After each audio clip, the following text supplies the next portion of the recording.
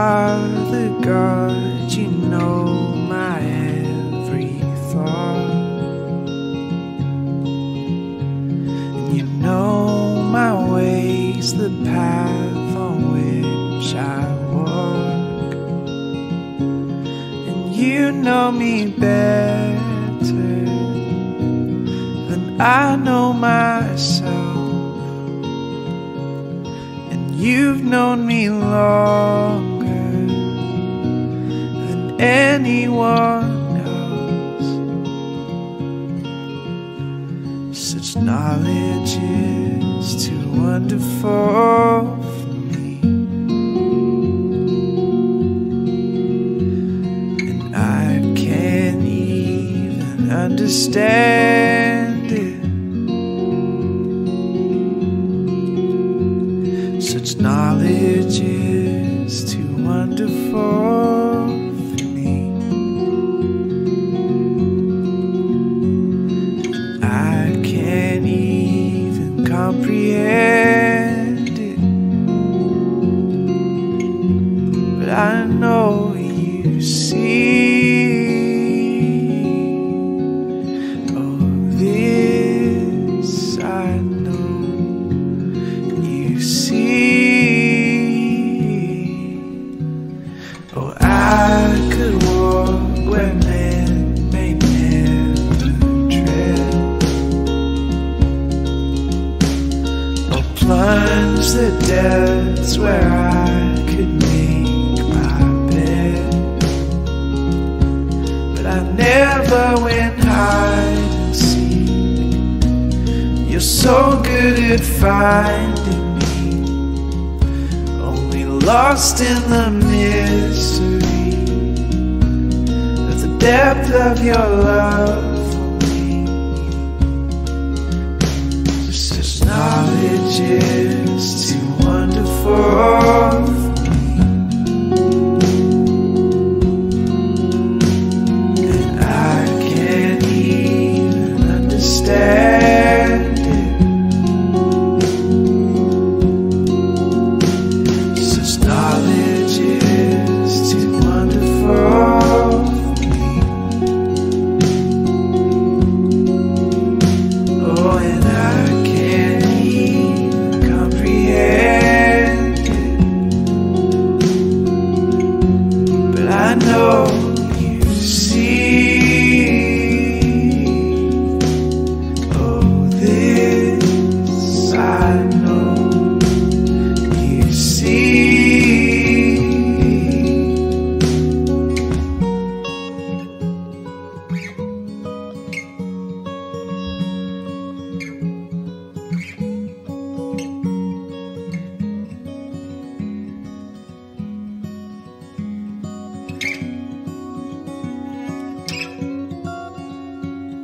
And even where my world is shaking, Lord, your hand will hold me still. Even where my world is shaking,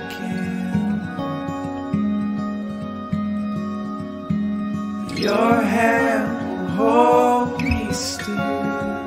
I'm fearfully and wonderfully made. I'm fearfully and wonderfully made. I'm fearfully and wonderfully made. I'm fearfully and wonderfully made.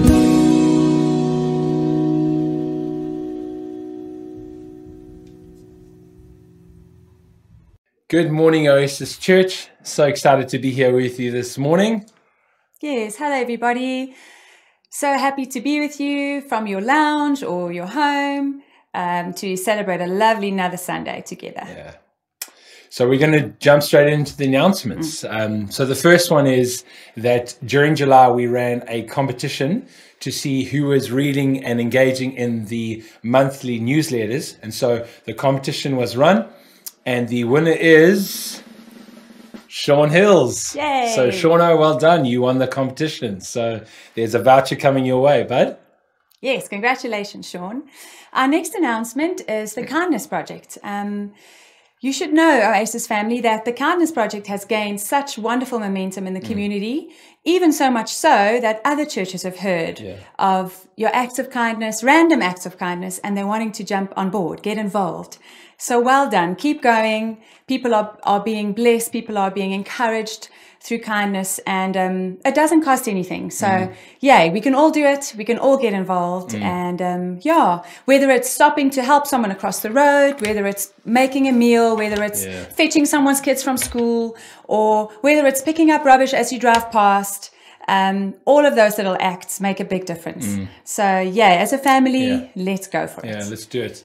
Hi there. We interrupt your normal broadcast to bring you an important behind-the-scenes message. I'm Gus, and this is Sean, and this is Matt. You won't have seen their faces because they're generally behind the scenes. So I'm here to ask them a few questions about what happens after we record and what do we have to do to get where we get so that you have this incredible product that you get to watch every Sunday. So, Sean, you do the visual side of things, the film work and stuff like that. Tell me about where we've been, where we've come from, and where we are now and where we're going. Yeah, so when I started here, we were filming in a tiny room with a small phone on like these awful luminescent lights, like fluorescent light looking things that were just hideous. So bad, really bad. Really bad, really bad. But we've made continuous improvements over the weeks as we've learned how to light things properly and everything like that. And hopefully now, things are looking a lot better. And we're using, we still use phones sometimes, but we also use my DSLR camera like we are at the moment. So what's the next step? So we're using a DSLR, but I mean that tops out about 12 minutes because of the file size. Am I right? Yeah. So we're recording, and every 12 minutes, the person who's preaching or the person who's recording is got to go, whoa, hang on, just pause that thought, and then we got to edit that back together, and that takes a lot of time. So what do we need to do to improve that? What's the next step? Yeah, so we're looking at a camera that can film continuously for until we run out of storage completely. Like a studio camera. Essentially, and that'll help us as we move forward as well into the future to be able to record live too, just because obviously we can't stop every 12 minutes on a live. It's hard. I've done it preaching. It's so difficult. It's like terrible, you're in the middle of your thought and you're about to deliver this incredible piece of revelation. Stop. Yeah. And then you got to be like, what was I saying? What was it? And you lose all of that passion and everything, and it sucks for editing afterwards. Okay, because you got to put all the pieces back together. Yeah. How many? Just in general, how many hours a week are you spending on editing for the Sunday? The Sunday thing is typically about 6 hours. Okay. It can be pushed up to 8. Yeah, especially depending on how many cuts you got to put together and how many bloopers there were and things like that. Yeah, that's a lot. And then you guys are also doing other stuff for us. You've done like the prophetic words, and if we've got other video coming through, so you guys are putting in a lot of hours. Let's talk about the audio side. So the audio side, we also started on phones. Matt, are we better than that now? Quite a bit better than phones now. Cool. So what are we doing? What do we do? What were the steps that we took, and what are the next steps? We first started off by getting the Zoom H6, which helped drastically. Yeah. We got some nice condenser microphones, which also improved the sound. Yeah, immensely. So the quality's improving. Yeah. Every week. That's great. So yeah. And then you do editing, and people don't know this, but they can hear the difference, and I'm sure they've been appreciating it. So how much editing are you putting in on the Sunday message? Also a decent amount. It's also about every 2 minutes per minute, roughly-ish. Okay, so double whatever the length is, and then any bloopers you've got to cut back together. Yeah, and you've got to work with Sean because we've got to audio sync everything together. So if there is a cut, you've got to tell Sean, oh, by the way, we took this piece out and we put that bit in, and so you guys have got to like piece this together like a mosaic afterwards. Pretty much. Like an artiste. Like an artiste. These guys are definitely artists. And so what's the next step? So we've got the H6 Zoom. That's great. But we're going to be looking as things progress. We're going to be moving back into the hall. We've got upper room that's happening. What do we need to do next? So we're going to be looking at upgrading the sound in the main hall so we can start recording live our main church services for when church goes back, and the worship sessions that we are having now at the upper rooms. Yeah, that's amazing. So we've already started working on some worship stuff. I mean, you guys had the guys in Sunday ago, and they were recording, and you've been building MIDI tracks. I mean, putting 10 hours plus in on a song so that the track is built so that when they come and record, they can just do the vocals and they don't have to do all the instruments. Yeah. So we're essentially running a small studio. Yeah, pretty much. Pretty much. Okay, so that's what we're doing. And the next steps in sound is going to be the digital desk. Am I right? Yeah. So we're looking at a Yamaha desk, and that's so that we can interface everything. So those are the next two steps that we need to do in terms of hardware. If you're sitting at home and you're saying, well, what can I do? Well, if you have skills, if you know some of the skills that these guys have got and you'd like to help out, we're really looking for people to help us. We need people to do sound. We need people to help with editing and things like that. And then we're also looking for hardware. The DSLR camera that we're using is not sufficient. We have to move to a studio camera. That's about 40,000 Rand that we're looking at for a camera there. Yeah. And then there's about 80,000 Rand that we need to spend on the desk, and then improvements from there. But the next steps, we're looking at 40,000 on visual and about 80,000 on audio. So if you want to give towards that, you can use the reference revamp, and you can give in that direction. And what we're doing is we're just broadening the scope of where the message goes. So every week we get these incredible messages, and we want to make sure that it's not limited to just the people that are in our congregation, but we want to be producing world-class production quality stuff so that we can send it out and people can benefit from it all over the world. So that's what you can do. That's what we're doing behind the scenes. And if you want to know more, please contact myself or speak to one of these guys. We'd love to tell you more about the technical side of things. We're passionate about it. We love it. And we love sharing the gospel through that. Have a great day. Thanks. Cheers. Guys, we're going to go into the time of worship now. So I'm excited about this. As worship leaders, we always enjoy this time. So I just want to encourage you, get up, get out of your chair, and just enter into an amazing time of worship with him. Yes. And part of our worship is giving. So well done, Oasis family, for giving towards the tithes, the offerings, the Acts 2 fund. There is another way to give, and the COVID-19 fund has been such a wonderful, wonderful way of supporting the 51 families that we have been supporting. The fund has run dry though, so I just want to encourage you that that fund really does support and look after so many. So if we can continue to give, if you can sow into that, that would be so wonderful. Yeah. Keep supporting, keep reaching out to those in need. Yeah. So yeah, go for it, guys. Yeah, go for it. We give because we love. Yeah. So let's have a good time of worship. Yeah. Enjoy it. Yeah. Thank you, Lord, for just a wonderful time of engaging in your presence. I thank you, Father, that as people worship in faith, that you would touch hearts today and that you would release your presence in Jesus' name. Amen. Amen.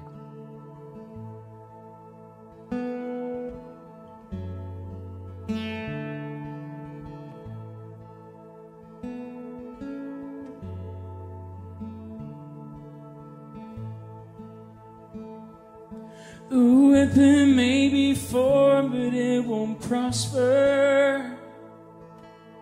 When the darkness falls, it won't prevail. For the God I serve knows only how to triumph. My God will never fail. No, you won't. Oh, my God will never fail. I'm gonna see a victory. I'm gonna see a victory. For the battle belongs to you, Lord. I'm gonna see a victory. I'm gonna see a victory. For the battle belongs to you, Lord.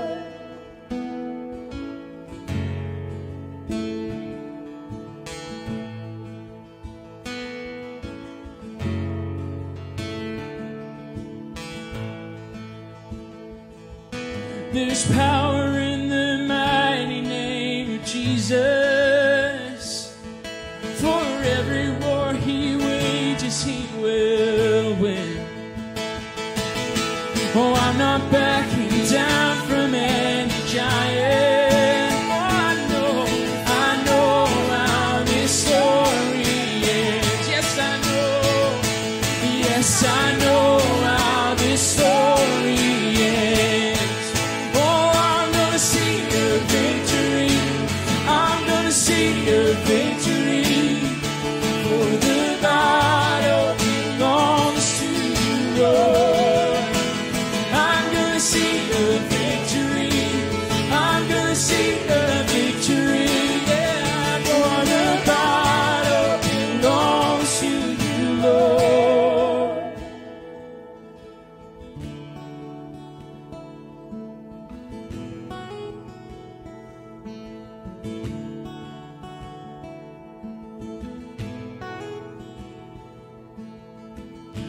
You take what the enemy meant for evil and you turn it for good.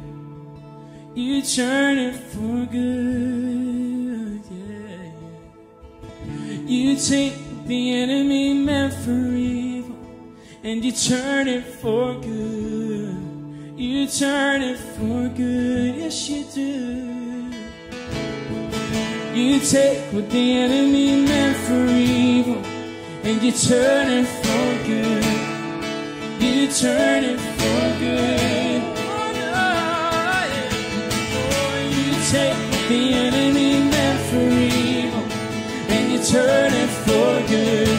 Oh, you turn it for good. Make it all into good, yeah. Oh, you take what the enemy meant for evil and you turn it for good. Oh, you turn it for good. You take the enemy meant for evil and you turn it for good. You turn it for good. Oh, I'm gonna see a victory. I'm gonna see a victory. For the battle belongs to you, Lord. Oh, I'm gonna see a victory. I'm gonna see a victory, yeah. For the battle belongs to you, Lord, yeah. I'm gonna see a victory. I'm gonna see a victory. For the battle belongs to you, Lord. I'm gonna see a victory. I'm gonna see a victory. For the battle belongs to you, Lord.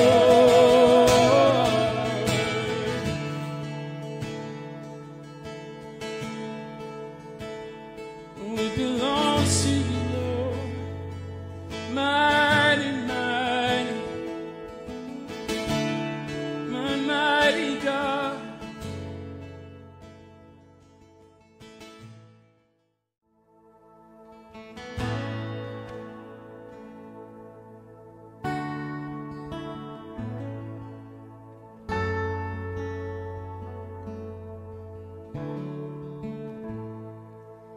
Let the king of my heart be the mountain where I run, the fountain I drink from. Oh, he is my song. Let the king of my heart be the shadow where I hide, the ransom for my life.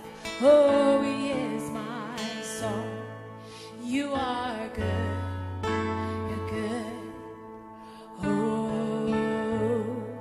You are good, you're good, oh, you are good, good, oh, you are good, you're good, oh, let the king of my heart be the wind inside my sails, the anchor in the waves. Oh, he is my song. And let the king of my heart be the fire inside my veins, the echo of my days. Oh, he is my song. Let the king of my heart be the wind inside my sails, the anchor in the waves. Oh, he is my song. And let the king of my heart be the fire inside my veins, the echo of my days.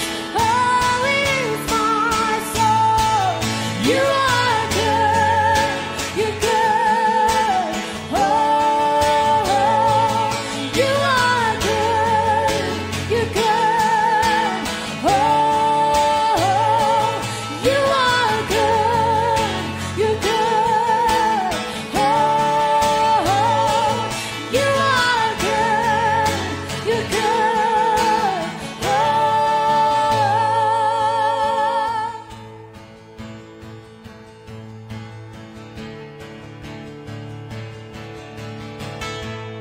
You're never gonna let me down. You're never gonna let me down. You're never gonna let me down. You're never gonna let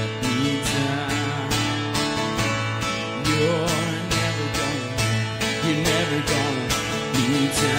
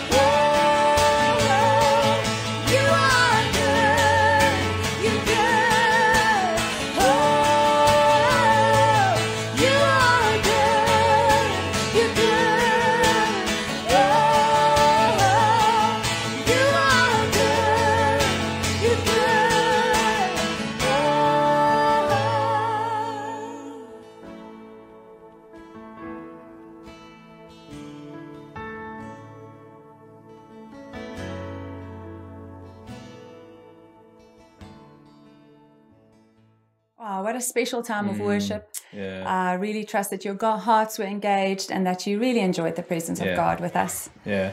So we're looking forward to the preach, and we've got the wonderful Doni Hogarty who's going to share with us and continue with our influence series. So enjoy.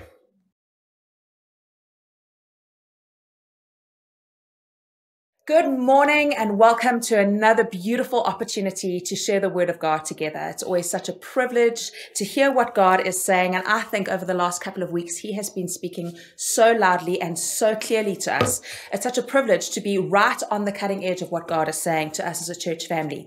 And so this is the 7th week of our influence series. And at this point, I thought it might be quite a good idea to just stop and reflect on what it is that we've been talking about, what it is that we've learned, so that we don't just get a whole lot of information, but we can actually have a Selah moment to stop and think on the things that God is talking to us about as a church family. So the very first week kicking off this influence series was Julian Adams, and he spoke to us about the fact that influence looks like servanthood. Do you remember he used the analogy where Jesus talks about the field of the wheat and the tares, where the farmer had sowed the wheat and then the evil man had come and sowed the tares, and the farmer said, "What am I supposed to do?" And Jesus said, "Let them grow up together, because when they are fully grown, the wheat will bow over and you'll be able to see the difference between the two." And he spoke to us about the fact that when you are bowed down low and when you are full of fruit, just like the wheat, that is when you are able to impact the world around you. It comes from that position of servanthood, that position of fruitfulness, that position of actually giving of yourself to the community around you, and what comes is multiplication. We then had Matt talking to us about writing on the canvas of darkness. How often we see darkness as something that's bad and negative, when actually Jesus is telling us that it was out of darkness that everything was created. When God said, "Let there be light," it came from a place of darkness. And God is giving us this canvas of darkness to be able to create a new narrative. He spoke to us about that little Syrian girl who said to Naaman, "Go and see the prophet of my people." She was a little girl who was in captivity, who was in a terribly dark situation, and yet she took that moment of darkness to create a completely new narrative. You see, passion comes from being seated in the place of a different perspective and being able to see from God's perspective. Then it was me, and I spoke about the fact of how influence looks like love. It's knowing what love is. It's being sincere in the love that Jesus has given us. It's stopping and noticing the one above their sin or their horrible situations and seeing the person and releasing and ushering in the kingdom of light and the kingdom of love and Jesus to everybody around us. Then we had Daryl Bain from Ireland, and he spoke to us about emergency encouragement. Do you remember that? He spoke to us about the fact that we need to be encouraging each other all the time, that we need to be seeing what is truth about people and calling them up to their truest identity and making an effort. I can't tell you how many times I think beautiful things about people and then I forget for it to come out of my mouth. And we need to be people who actually make an effort to encourage people around us. We are starving. We are thirsty. We are parched for an encouragement from people around us, and we need each other. And then we had Tommy, who told us that we need to see the things that God is seeing and speak the words that God is speaking. He used the analogy of David being in the cave, and he had the bats flying around him, and he had the dark space, and yet he still chose to see and to speak the things that God is seeing and speaking, that our vision needs to be set on things above, that we need to be seated with Christ. And then last week we had Matt, and Matt spoke to us about the fact that faith helps us to turn things right side up, that we may perceive things a certain way, but when it's activated by faith, it's turned the right way up. And there are 2 steps to help us do that. One of them is gratitude, and the next one is consistency. I think if we look at the flow of what we've learned about in the last 7 weeks, there are some really beautiful handles in order to help us become people who actively live out the things that God has called us to be. And how can we help but see transformation in the world around us if we keep on doing these things, if we actually walk in step with the Spirit, constantly setting our affections on things above and not on earthly things? Paul tells us in 1 Corinthians 16 verse 13, this is what he says, this just gentle reminder and encouragement. He says, remember to stay alert and hold firmly to all that you believe. Be mighty and full of courage. Let love and kindness be the motivation behind all you do. I love this scripture because in the scripture, Paul is giving a very firm exhortation to the church in Corinth, and he's telling her to be vigilant. That word vigilant means to be on your guard against things that are coming against you and causing you to be subtly led away from what you believe to be true. You know, in this beautiful journey of life that we're on, the Father is giving us an invitation to become the people that he had always planned for us to become. And sometimes this journey is completely glorious and wonderful and amazing, and we are so excited at the good things that God has for us. And sometimes this journey is really difficult and really hard, and it feels like we are going through a valley that we don't even know where it came from. One day it was good, and the next day it feels really difficult. I know I'm not the only one that experiences this, and I know that in your life you can see this part of your journey too. But it is in the testing of our faith that we become the people that God has called us to be. So we get things, we hear information. We get that information. It's called knowledge, and it goes into our minds where we go, I believe this to be true about God. It is a belief that we hold, except while it is still just in our minds, it is at a place that is incredibly fragile and incredibly vulnerable because the enemy wants to rob that seed away. It's like the parable of the sower and the seeds, where he sowed it on the different ground, and some of the seeds was just snapped up by a bird.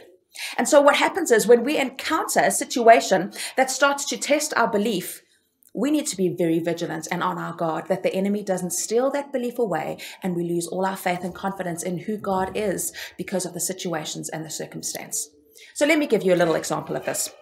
When I was about 21, I went overseas to America, and you know, the land of the brave and the land of the free, and all wonderful things and amazing things happen in America. And one of the amazing things that happened was that just 40 minutes away, it wasn't far at all from the little town that we were in, there was a third day Michael W. Smith concert, and I wanted to go with everything inside of me.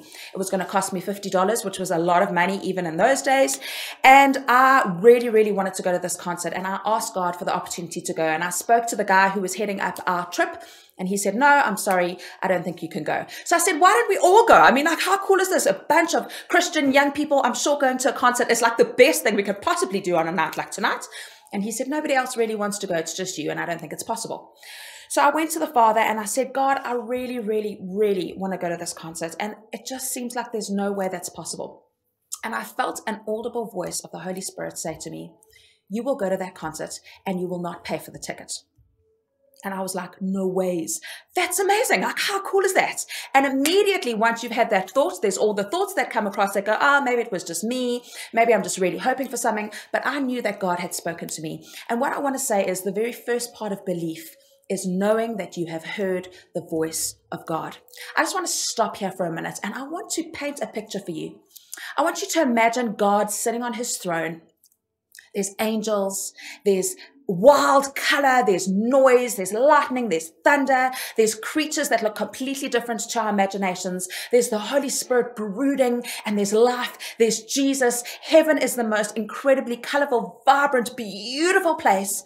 And then God speaks. And as he declares something, it is already established. And all of these witnesses in the heavenly realm have heard what God has said. And then we hear those words, and it's called prophecy. And we take the prophecy from somebody or what the Holy Spirit has spoken into our own hearts, and we go, wow, that is amazing. And sometimes we steward it, and sometimes we forget about it. But what we don't understand is that once it has been spoken in that heavenly realm, where all of heaven has heard what God is saying, both the powers of light and the powers of darkness, it has been established. And that is the plan and the purpose and the intention of God. And we can so easily have that little faith moment stolen away from us if we are not vigilant to hold firmly onto the belief that God has put inside of our hearts. And so here I'm in this moment where God has spoken to me, and he's told me I'm going to go to this concert and I'm not even going to pay for the ticket. So this is like 10 o'clock in the morning. The concert's like 7 o'clock that night. It's 40 minutes away. I don't have a car. I don't know how I'm going to get there. And I feel like the Holy Spirit's spoken to me. And the next minute, the leader of our trip comes to me and he says, hey, I've just had a phone call from one of the leadership couples in the church, and they said they would like to take you to the concert.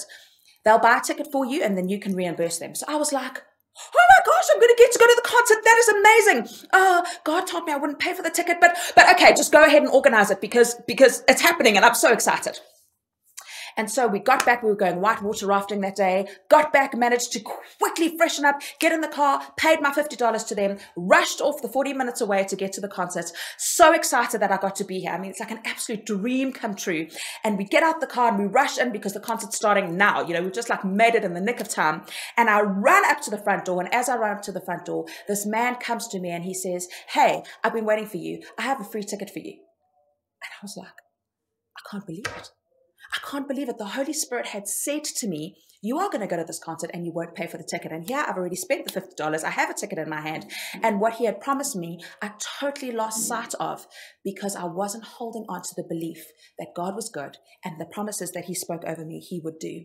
You see, the hallways of the church are littered with people who, because of difficulty, because of confusion, because they have just not been able to see the goodness of God in their situation, have given up on what God is doing in their life, on what God has spoken over their life. They've opted out for a life that doesn't reflect his glory. They've opted out for a life that is completely doable in the natural realm. And God is not looking for a people who are comfortable with living completely according to the natural realm.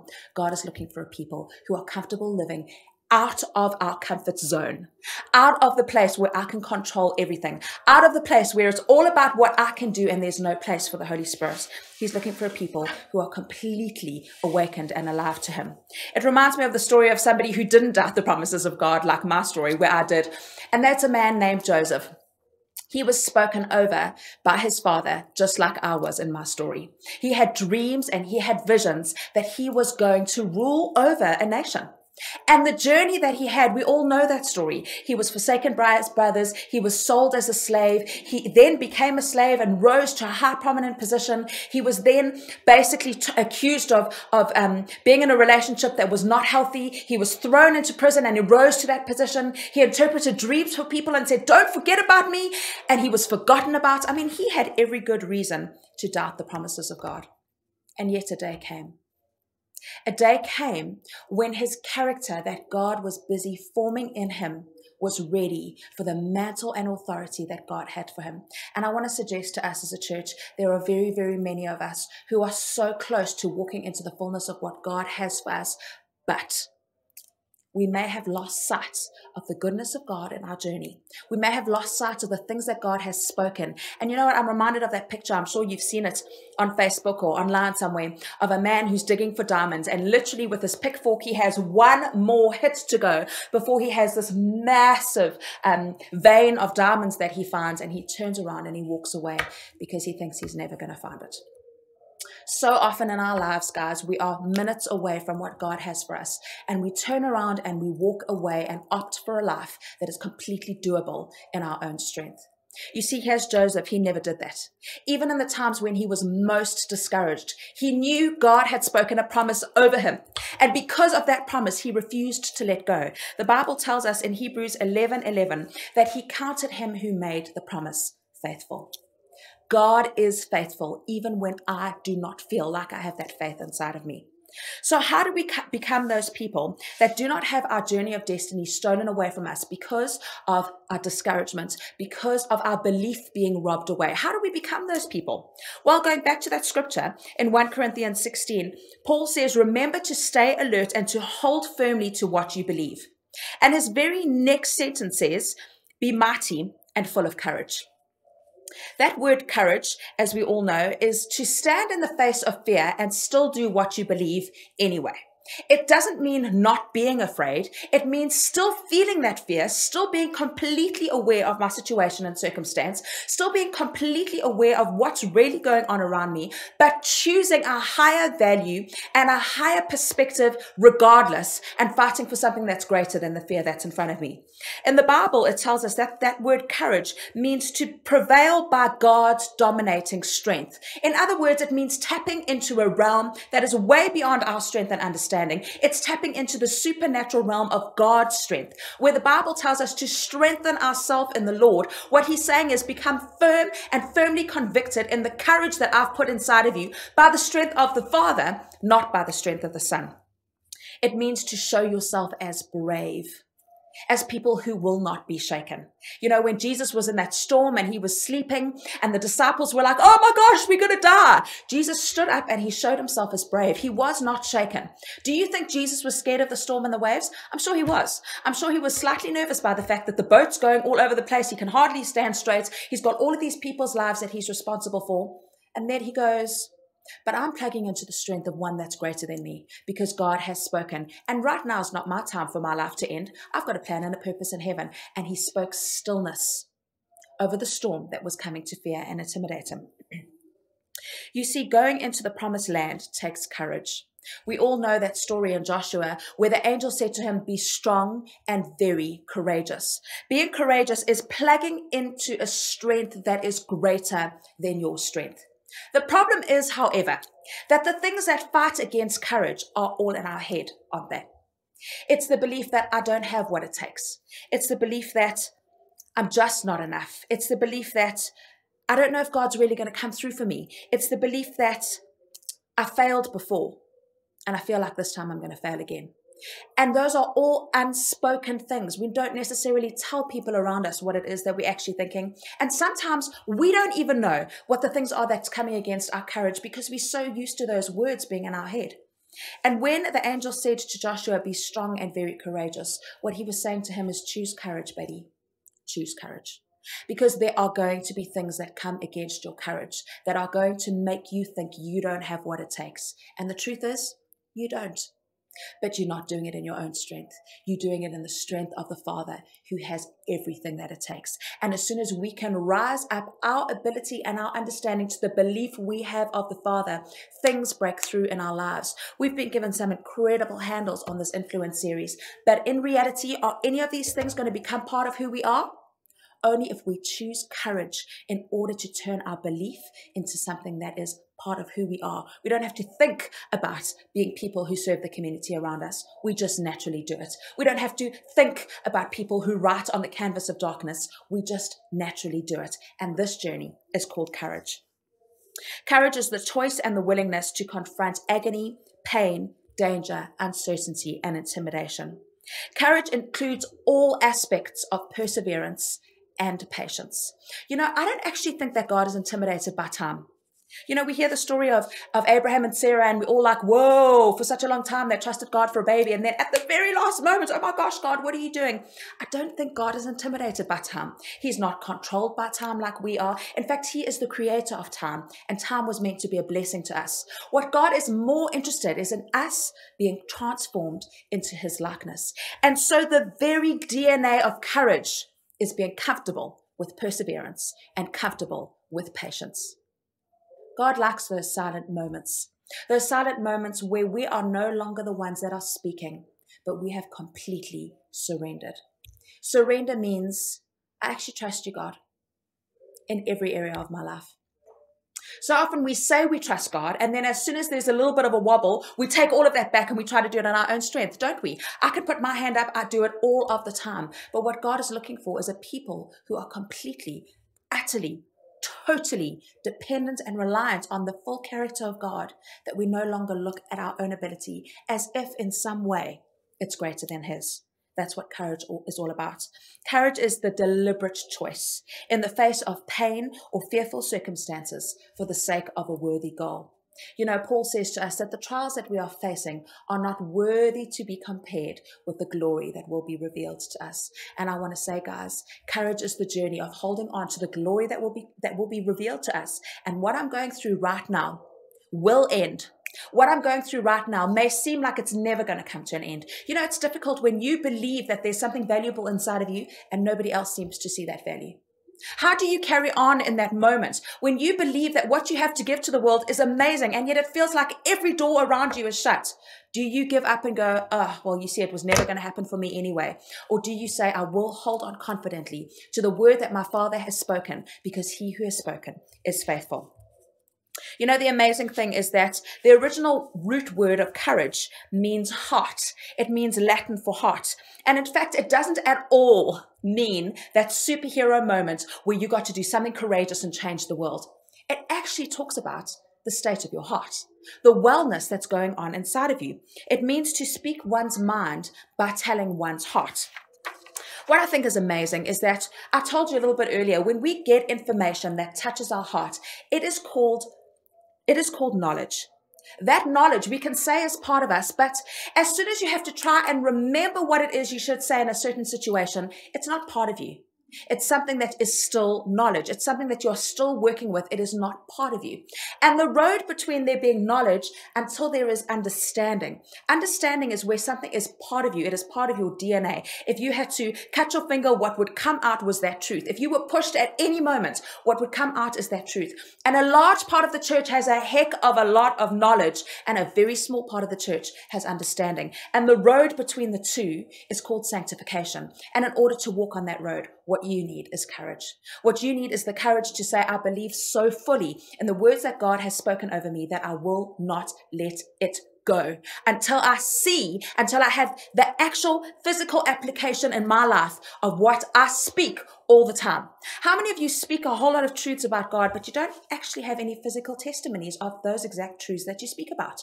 It's because you're on a journey from the one till the other. And a large portion of people will never get to that place where they see the physical outworking of God, because the journey between the one to the other is difficult. And what you need on that journey is courage. That word courage, which means heart, means the seat of your emotions. It means your temperament. It means your state of mind, your deep and innermost feelings. And it also means your temper. The Bible tells us in Proverbs 4 verse 23, above all else, guard your heart, for everything flows from it. What the Bible's telling us here is to guard your courage. Guard the courage inside of you that says, I believe God has spoken, and what He has said, I will see. And no matter how long this journey is, I'm going to walk along this journey until I get to the place where I have the physical outworking of the promises God has spoken. And everything flows from that place. The minute we allow one little bit of doubt into our heart, the minute we allow one little bit of fear into our heart, the minute we allow one little bit of questioning into our heart, it begins to fester. Why do you think gratefulness and thankfulness is so important? Because I'm not denying the existence of fear. There are times when I am really afraid. I'm not denying the existence of doubt.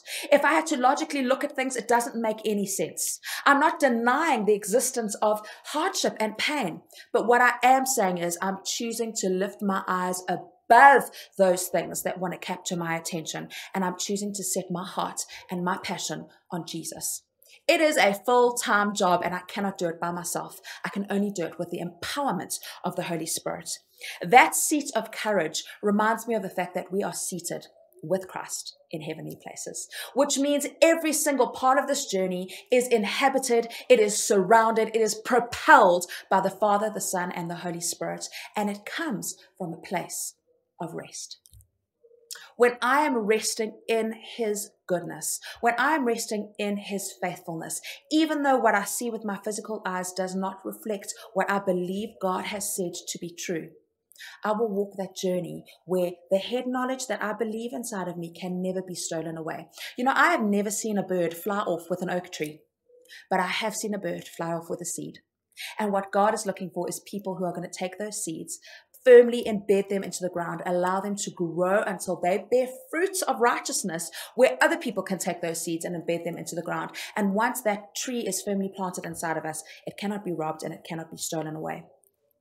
You know, courage looks like a few different things. It looks like, number one, having the courage to dream. And I feel like a lot of us do have the courage to dream, even looking outside of our circumstances, going, wow, life could look a little bit bigger, look a little bit further.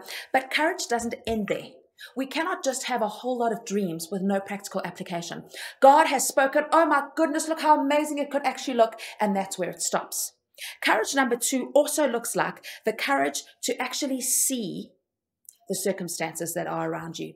You know, so many of us use dreaming as an excuse to not have the reality of what's actually going on around us. But when I'm aware of what's really going on around me, that's the moment I can say, Holy Spirit, now you can invade this. I'm no longer running away from my pain. I'm no longer running away from my fears. I'm no longer intimidated by the doubt that surrounds me all the time. I can see it for what it is, and I can stand firm and go, okay, this is what we're dealing with. Now I'm choosing to live by faith. Courage means to have the courage to confront your pain situations. Maybe your pain situation means having a very brave conversation with somebody. Maybe your pain situation is in your work environment or your family environment. But you know what? Once you've been able to dream the fullness of what God has for you, which is what he speaks over you, once you've been able to see the situation around you for what it is and stop running and hiding from it, you're actually then able to stand. And having done everything to stand, you stand. And you face those things that are coming towards you. But you know what? We all want to be able to face those things coming towards us without any comeback, you know? Like I had the brave conversation and it was awesome, but I don't know if I have the courage for somebody to have that brave conversation with me. And the reality is there are things in our life that need to be confronted. There are things in our life that need to be spoken into. And courage is allowing those things to be highlighted in our own lives, so that changes can be made. It's all very well being a big, brave warrior with the armor around us, but never actually allowing our hearts to be molded and to be made into the likeness of Christ, which is what this journey of sanctification is all about. Next, courage is to be able to have the courage to grow and learn and change. When those things have been highlighted inside of me, I need to now take the steps to move forward, to transform into his likeness and to become the person God has called me to be. It's no point knowing all the things in my life that need to be changed and then being completely tied up in those things and never moving forward. Those things don't have the power over me. Those things are highlighted so that I can take the hand of the Holy Spirit and move forward to be the person he's called me to be. And then I need to have the courage to live in a new reality, in that promised land, in the place that he's made for me, to actually establish a home there, to actually create a place where people can come and go and learn from the courage that God has put inside of me. You see, courage is not a moment. Courage is a lifestyle. Courage is every single decision moving forward in what God has called me to be. Psalm 27 verse 14 says, wait for the Lord. Be strong, take heart, and wait for the Lord. And that word, take heart, means to have courage, to hold the line, to take a deep breath, and to not allow what I see around me to stop me from becoming the influencer that he has called me to be, the person that he's called me to change the world. So how do we live from that place of courage? I just want to quickly give you 4 points as I'm drawing to a close. 4 practical points. Number 1, we have to make a conscious choice to live from courage. In Mark 5, verse 36, it's the story about the ruler whose child is sick, and he comes to Jesus and he says, please will you pray for my child? And in the meantime, his servants come and say, she's already dead. Don't bother Jesus. It's okay. And this is what it says Jesus' response was. Overhearing but ignoring what they said, Jesus said to that ruler in the synagogue, do not be seized by alarm or struck with fear. Only keep on believing. Guys, there is a belief that God has given us, and it's our choice to go with that belief or to go with the fear, the doubt, the intimidation, whatever it is that makes us feel like we can't actually trust the fullness of God's word. It goes on to say that she was raised from the dead and the whole community was changed. I mean, how is that for influence? But it took one guy to go, I'm choosing courage. In the face of everything that doesn't seem right, I'm choosing courage. And all of us have things that we trust in God for. And it seems like our prayers are not being answered and God is not hearing what we're saying. And what I'm exhorting you to do as a church is to choose courage, regardless of what our physical circumstances tell us, because if the word of God has been spoken, he will do what he has said he will do. Even when it's tough and everything around us is shaken, what we need to do is choose courage. I remember Matt's spoken about the story so many times, but when our little Eden was born and he had a hole in his heart and the doctor called us up, we were in the coffee shop and he called us up to tell us that there was something wrong with our newborn. I remember the words that went through my head over and over and over was, I will not be afraid. I will not be afraid. I will not be afraid. I will listen to what you have to say and I will not be afraid. And you know what, guys? Sometimes we should be talking to ourselves and telling ourselves, the choice here is courage, or the choice here is fear, and I am choosing courage. When we do not make that choice will be made for us. And a lot of the time, that choice is bent towards disillusionment, disappointment, discord, and all of those things that don't reflect the kingdom of heaven, where actually what God is wanting to do is fill us with love and courage. The second thing that Paul tells us about in that scripture in 1 Corinthians, it says, let love and kindness be your motivator. Let love and kindness be your motivator. That obviously, when we experience the full love of the Father, we are able to give love to everybody around us. Love that looks like grace, love that looks like redemption, love that looks like freedom. And when that is our motivator, there is nothing that we do that lacks courage. You cannot lack courage when you're completely motivated by love and kindness. And I want to remind you of our kindness movement that we have going. I am so excited because I'm starting to see kindness bloom everywhere. In every conversation I have, I'm hearing people go, do you know what happened to me? Do you know what somebody did for me? Do you know what? Things are happening, guys. And I want to say, church, congratulations. We are ramping up to a place where we are flowing in kindness like we can't believe. Keep it up. Because love and kindness need to be our motivator. That beautiful story of the woman who was a sinful woman and she went and broke her alabaster jar and washed Jesus' feet and wiped it with her hair. Jesus said this statement. He says, he who has been forgiven much loves much. And as we're on this journey of sanctification and redemption, where we look more like him, the more we understand how much we've been forgiven, all we can possibly do is love. The natural outworking of belief is courage. The natural outworking of love is courage. The third thing is that courage needs to be exercised. We should be exercising our courage, whether the result is success or whether the result is failure. Because just like any muscle, it needs to grow strong. And muscles ache after you've been exercising, and muscles hurt, but the more you use them, the stronger you become. And you know what's amazing is that serotonin is released after we exercise our courage. And do you know that serotonin is the #1 fighter of depression and of fear? And we need a healthy church. It's going to be a church who actually steps out in courage and starts contributing. And the third thing is that courage is contagious. Courage is contagious. It makes people around us want to stand up in a place of courage too, so that they can live in the fullness of what God has for them. Billy Graham says, courage is contagious. When a brave man makes a stand, the spines of others are stiffened. If we want to be influencers, people who change the world, we need to be courageous people who, in the face of fear, in the face of unbelief, in the face of, gosh, it's taken so long, has God forgotten about me? Choose courage that says, he who has spoken is faithful, and I will not stop until I see the fullness of God represented in my life. So Jesus, I want to pray for every single person who's listening today. And I want to release the ability to choose courage beyond our physical circumstances, because he who has promised is faithful. I want to release the ability of influencers in our community to stand strong on the promises of God, regardless of whether they've seen the fullness of that promise come to pass or not. Because everything that it takes to be an influencer is somebody who is completely dependent upon the Holy Spirit.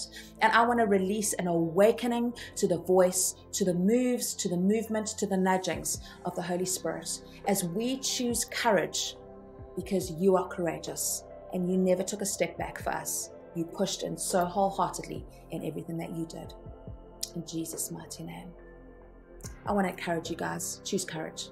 Courage is contagious. Courage changes the world. It is not an action. It is in every single decision we make every day. You've got what it takes. May God bless you this week, sending you loads of love. Welcome back. What a wonderful word from Doni. I hope that you're inspired, encouraged to be influencers in your field and to take the world by storm. Yeah. So now we're going on to the On the Wire discussions, and we've got a wonderful couple that's gonna just envision and just give you so much material, and that wonderful couple is us. So we'll see you there. Good morning, Oasis Church. It's such a great privilege to be on the wire this morning with this incredible couple. This is Dom and Rhoda, and they're joining us for a discussion about real things, just some real stories about God and life and just what God is doing in this season. And so we are excited to hear from you guys. Cool. But why don't we kick off just by telling everybody where, just where you guys are at the moment, what God has done in bringing you to the Midlands and to Oasis, and kind of how you got here. And let's just find out about the Dom and the Rhoda. We're from Hillcrest originally, KZN. Locals, but we decided to come to Howick 2 or 3 years ago, and it was really just a dream of coming out to the Midlands, just living a little bit of the slower paced life, the country life, and that's just what allured us to coming out here and just changing things up a little bit, from the city hustle into a bit of a slower country life. Yeah, and also having had two of our 3 kiddies, we wanted to explore a different life with our kids and introduce them to more quality time as a family, and just having those moments of being together and not just caught up in the busyness of life. Yeah. And then we started sort of exploring churches in the area, and we went to a couple, and we came here, and instantly I think for us it was just home. We felt comfortable. We felt we just felt like there was a good family here and something that we wanted to link into. It was more you actually first than me. But that's how we got you. Awesome. So are you living the dream? You came out here with a dream. Are you living the dream? The country dream. Yeah, kind there of. There are moments. It's never linear, isn't it? Yes. Is it? God's always taking us on a journey. Yeah. And you've got to navigate. So we're navigating through needing to make decisions all the time to chase after the value that we're chasing after, Brilliant, But definitely the best decision we've ever made. Yeah, wonderful. Yes. Well, this morning's what I want to go after, and just why it's such a privilege to have you guys on this discussion, is that all the way through Scripture we see how Jesus would rock up in people's lives, probably at the time they least expected it, at moments that they were on the run from something, discouraged, hopeless, upset, whatever the case may be, and something happened in that moment that caused them to leave everything and follow him, and their whole life changed. Not only that, they began to influence the world around them because of they were influenced so much by the radical, real, on fire, passionate love of God. And I think that's so key in influence, is that sometimes we want to look for the formulas, we want to look for the steps, how do I influence a city, how do I influence my family, how do I influence people's lives? And we've got these nice little nuggets of truth which are great, but they're all founded within a real encounter where God himself influences us. Because we know that God, we didn't choose God, the Bible says he chose us, and so he takes those steps towards us and wants to encounter us in the midst of whatever we're going through. And so I want to ask you guys, just share some stories where God has influenced you, because if God hasn't influenced us in a radical way, we can't influence the world in a radical way. So tell us your stories of being influenced by a loving, powerful, a beautiful God that literally has shaped your life and shaped your influence. So for me, I encountered God. I was about 21 years old, and he met me at a youth meeting, and my heart was pretty broken because I had just been broken up with, which wasn't great. And I just remember walking into youth, and God just literally lavished upon me just his love and his kindness, and week upon week, just the radical encounter I had with God was quite amazing. I think there in that moment, he knew what I needed, because I had always known him in my head as a God who was up there and I'm down here, and I had never encountered his loving touch. I'd never encountered the power of the reality of who he is. And in those moments, I remember being deeply ministered to, being deeply touched and transformed Friday upon Friday in youth. And it literally changed my life. I believe that in those times, God healed me. He healed me of disappointments and heartache and just, things that I didn't even know that were so deep in my heart. And from that space, released me and launched me into worship and leading youth teams and just being completely transformed. And those were my first introductions to God being real, not just head knowledge, not Sunday upon Sunday just in church, but a real loving Father.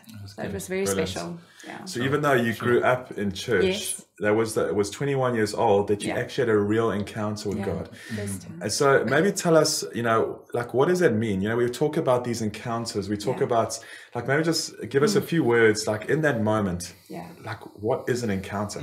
So for me, I remember thinking, because I was standing in youth and my hands were out and I thought, okay, God, I'm just going to raise my hands, which was quite a big thing for me because in our NG church, Dutch Reformed Church, nobody raised hands, nobody clapped. No, it was very subdued back in the day. And I remember thinking, I was like, okay, God, I feel very embarrassed. I feel very awkward to lift my hands. But as I raised my hands, the power of God just literally just was deposited into my body. And I just couldn't stand up. It was such a powerful experience. And I remember thinking, wow, he's real.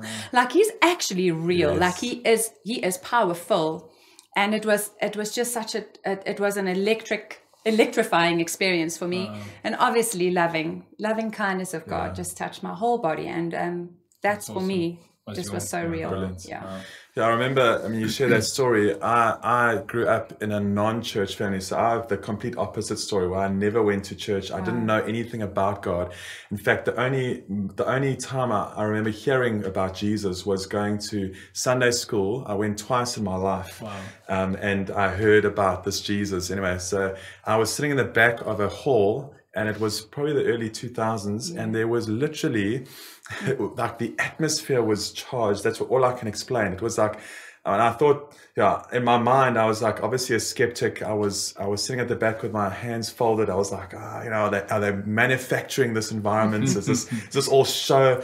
And I remember, like, people were being healed. Crutches were flying all over the place, and people were standing up out of wheelchairs and being healed. It was a raw moment of just seeing the power of God at work, healing taking place.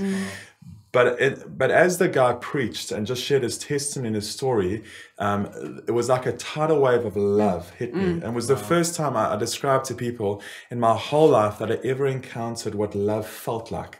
That I was good enough, that I was accepted, that I was safe, that I was secure, that I was seen. And I remember the emotion of that moment going, if this is what love feels like, I want this. More. And I remember lying down in the front when they did, I don't even know how I got there, because it was like part of the encounter. I wept and I ran in front and gave my heart to Jesus, saying, I want this love. It was so real. From being a skeptic, like a hard-hearted teenager who really was just kind of scoping the scene out, to an encounter with the love of God and the power of God that literally shifted everything inside of my life. So I totally understand those moments.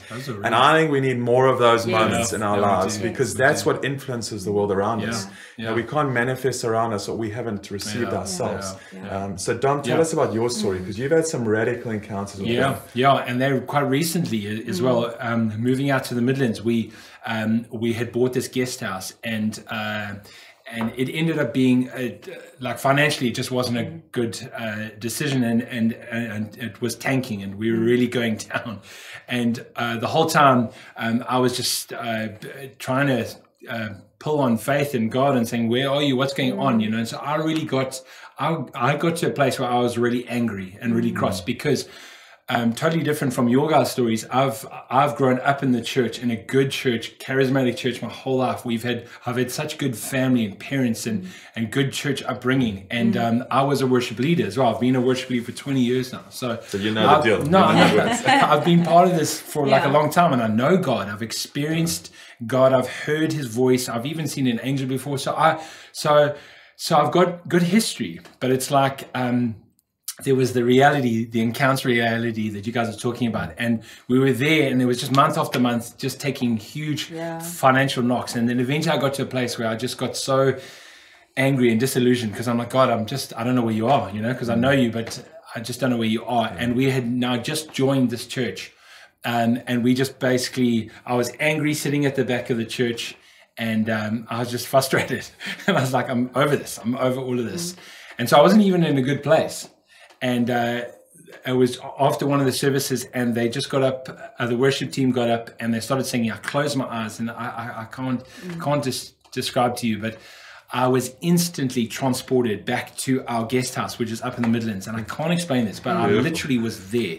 I was taken there almost physically, like I could feel everything, smell everything, see everything. And there was this lake, and at the end of this jetty was Jesus. And I never met him like I've met him like that before. I've heard of him, and I've sort of known him as distant, but I met him one-on-one, like personal, one-on-one. And that changed everything. That I honestly feel like my life will be marked by that moment when I literally met Jesus, the person of Jesus, one-on-one. Beautiful. And I've met him since then, and I've had more encounters like that. And that thing for me is gold. And that's often, I was saying to Dom after that encounter, what I have experienced with encounters is that when you have an encounter, it unlocks, it's almost like God creates a space for you to go back there and have more encounters with him. So it's like a continual journey with him, encountering more and more and more. So it's super special. And just another word on that, Matt, I often feel like we so want to be Western and so Greek in our thinking, you know, and so often I feel like we need to actually just let go a little bit and engage a spiritual God, like, and use our imagination and just go there, you know, like we can't be so tightly wound up and think he's going to arrive like this, you know. I love what you said about that moment marked your life, because I think so much of what marks our lives these days is kind of the things we do, instead of what God has done in us and to us. And really that is so important. I want you to just maybe just take a minute just to unpack, like, okay, you saw Jesus, what happened? Like, you know, I've read Bible, I've heard stories, I've had my own encounters, but what happened for you in that moment? How did he interact with you? What happened? You know, like, just give us some details. You know, it was an amazing moment because I was still angry. I was still me. So it wasn't like I was perfect and this was like a euphorial moment. It was like I arrived there, I saw him. He was sitting at the end of the jetty and he turned his head to face me. And I just knew in that moment that was him. And it was in that moment. And I for church, I wasn't able to sing this one song that we were singing at church, was "You're Never Gonna Let Us Down." That was the theme song. And for me, I was like, I couldn't sing that. And that's what we were singing. And I just remember clenching my lips because he said, come. And he put his hand next to him on the jetty. And he said, come sit with me. And it was that engagement to come closer, to come nearer to him. And in that encounter, I couldn't. I actually just couldn't. I was still angry Dom. And I was like, I can't. I really want to, but I can't. And so that's what happened in that moment. It was so real. And after those moments, I had other encounters where I ended up coming a little bit closer each time. So it's like a gradual process. He met me. It's like a relationship. It's like a step by step. He wooed you, and then you kind of started engaging, and your heart got more and more close to him in that process. You know, I want to end with this and just ask you, kind of guys, one more question. But this calling of the disciples, I think I always I read it in the Bible and I go like, what was it about Jesus that caused people to just leave everything, you know, like, and go on mission, let their lives totally be overcome.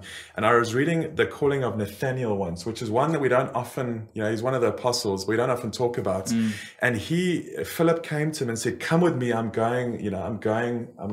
encountered Jesus. I'm going to Nazareth. And his response was, what good can come out of Nazareth? So he was completely angry, you know, like negative, like this is not going to work. And he encounters Jesus, and Jesus calls him, he kind of calls him by his identity, not by his behavior. And he says this, he says, I saw you under the fig tree. And so in that moment, Nathaniel goes, oh my goodness, this God is real. And he sees us, you know, he sees us in the midst of our pain and our anger and our disappointment, or even just in our lives, whatever we're going through. And he calls us into that place. And it says, Nathaniel at that moment said, this is the real God. Because there was that encounter of like, I've seen you, I know you. So what are key things for you guys just to help us out? You may be sitting there in your room, in your living room going, well, it's never happened to me. Yeah. What are some of the nuggets of truth that you can just like share with us around just positioning our hearts to be ready for this, you know, to be anticipating, to be hungry for that? Just some things that you guys have learned along the way. Yeah. Well, for me, it's to set aside time, actually to make time to have those encounters with God, to position a space in your life where actually you prioritize. Hey, like for me, I've had to prioritize time, and in those moments, as I make time, God arrives, and He's like, "Yay, I've been waiting for you. I've been waiting to meet with you." Yeah. So I just want to encourage you: make time, make space, organize your life, and He's faithful. He'll come. And on top of that as well, even He'll meet us in our time as well. So many times it can be during a shower. Yes. It can be on the loo. It can be while you're driving. Sometimes I've found that He just meets me in the moment. Yeah. And another key that I want to give is that explore that. So you might just feel something or hear something, then go with it. Yeah. You know, like don't expect it in a certain way. He'll just meet you in any way. Just go with it. You know? Awesome. So, I mean, we want to encourage you today. Like God is wanting to see us. God is wanting to know us, just like He did for Nathaniel, just like He did for His disciples, just like He did for all of humanity. Where He says, actually, this coming towards you, and like the prodigal son, when he was coming home feeling completely ashamed and failure, the father ran towards him and he put his arms around him and he kissed him. That closeness is what God's called us to. And so we want to encourage you, let's get hungry for that. We can't influence the world if God hasn't influenced us primarily. And so we're hoping that this discussion is going to just spur something on inside of you, create a hunger, and closing word, I just want to release encounters over you. I just want to release encounters, fresh God encounters, one-on-one personal Jesus encounters over all of you. So receive that. I just believe this is going to happen. Yeah, get ready, guys. God is wanting to meet you. He's wanting to love you. He's wanting to kiss you. And get ready. Get your hearts ready. He's on his way. Well then, guys, thanks for joining us. Share your encounters with us. We want to hear about them because they just spur something on inside of those that hear. And God He's passionate for us. And we've got to remember that. Like He's more committed to us than we are to Him. He's more in love with us than we are with Him. And He wants to make Himself known to us. So we're ready. Enjoy. Are you ready? What a powerful morning together. Thank you for joining us. Have a wonderful week ahead. And always stay connected, guys. Even now on this platform, you can just stay connected, ask for prayer, and just keep connecting. And obviously during the week as well, just contact the office or via our social media platforms. Just keep connected. That's what really gets us through and builds a community. Is connection. So love you guys. Cheers. Bye.